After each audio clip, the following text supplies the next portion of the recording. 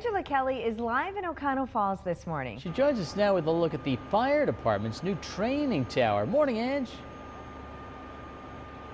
Good morning, Pete and Rachel. Good morning, everyone. That's right. We're joining you live from Oconto Falls. You can see their ladder truck is up against their brand new training tower, and the crews are out here sort of doing some demonstrations for us, showing us how this new building works. I'd like to introduce you to Captain Bart Magnan. Good morning to you. Good morning.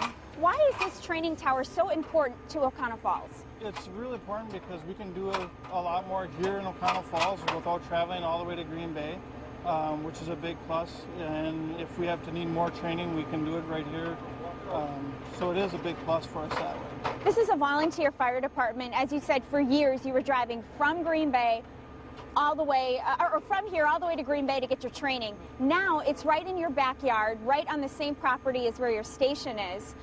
What are the capabilities? What types of training can you do in here? We can do a lot of different things as search and rescue, hose advancements. We can do ladder work on the roof ladders. We can vent on the ground level. We can do RIT training out of it also. So there's a lot we can do rather than going to somebody else's facility and not be able to do some of the things we can do here.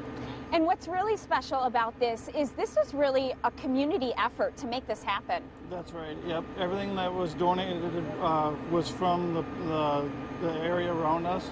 So yes, that was a big thing for us, that we didn't have to have the taxpayers paid for it themselves as donation-wise. Yeah, about how much did it cost to raise to make this happen?